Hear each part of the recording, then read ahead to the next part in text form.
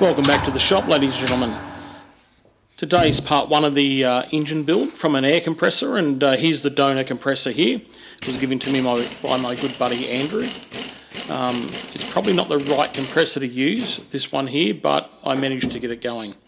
So what I need to do is get this flywheel off, and it's stuck on there pretty hard, so I'm going to have to drill some holes in order to get my puller on it. So I'll use a harmonic balancer puller. So it's a matter of marking the holes in the correct position and then striking it with a centre punch, so centre marking the holes, drilling them and tapping them.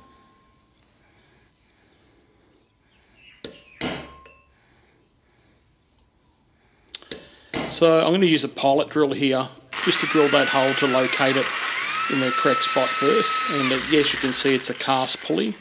I'll then follow up with the right size drill for the metric tap. And I'll be tapping these M10 by 1.5 today.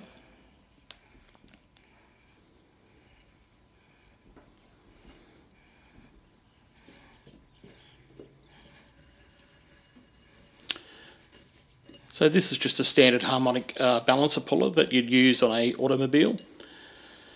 As you can see, I've just used some long M10 bolts and make sure they're all at the correct height so I can apply equal pressure. Now, it was really tight to get this off, and it went off with a bang.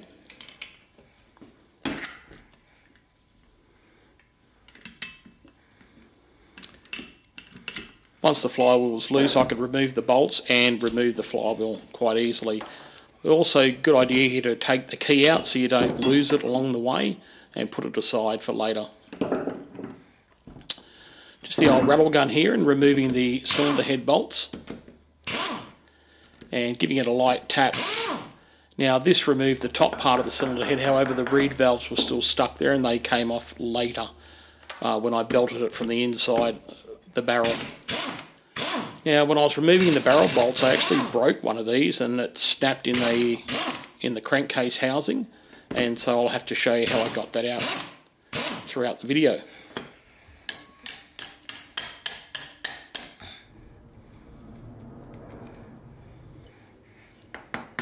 Now you can see there, as I tried to remove the barrel, it bit me on the finger, so I wasn't too happy about that. So you can see that broken bolt in the bottom right hand corner. So to get that out, I'll have to weld a nut on it. So I'll drain the crankcase of the oil, get all the oil out. You can see the nut here on the earth strap. Just gently put it on, and I'll just use the MIG welder to MIG weld that nut over that broken bolt. Now it does two things. It allows me to put a spanner on it, but also the heat gets into there and loosens it. Now you'll notice I put a little call out there to show that, notice there's no rings on this piston. So I'll have to make a set of rings also for this motor in order to get it to work. As you can see, I got the broken bolt out quite easily. Now it's time to scrape the gasket off, so I put some tissues in there and started removing the gasket. Now, if you're liking it so far, how about clicking that like button for me? I'd really appreciate it. This is just an old carpenter's chisel that I'm using to get it off. Then it's over to my roll down drill press, and what I'm going to do, these are actually in Whitworth threads in here, so I'm going to drill them out and helicoil them with a metric M8. So the drill bit used is to suit a helicoil M8 thread. Then I'll use the tap supplied in the kit to tap all those holes, and of course once they're tapped, I'll have to blow out all the garbage out of the holes, so there'll be all the chips made by the tap, so blow all that out successfully. You can see I still had the crankcase. I had a rag in there to stop any debris falling down inside.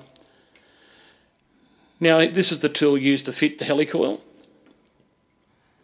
and if you set it right, it will go down to its depth stop and stop there at its correct depth.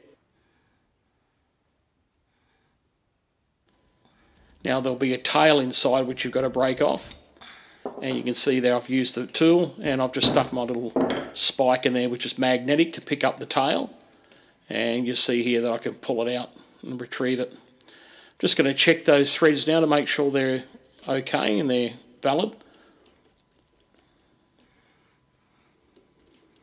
So here's the donor Chonda. Now we say Chonda because it's a Chinese clone Honda. So these are similar to what goes in ag bikes or the old postie bikes that we use over here in Australia, roughly about 110cc. At the moment I'm removing the rocker cover. These are also the head bolts, so that will keep those 4 nuts, keep the head on and the barrel on.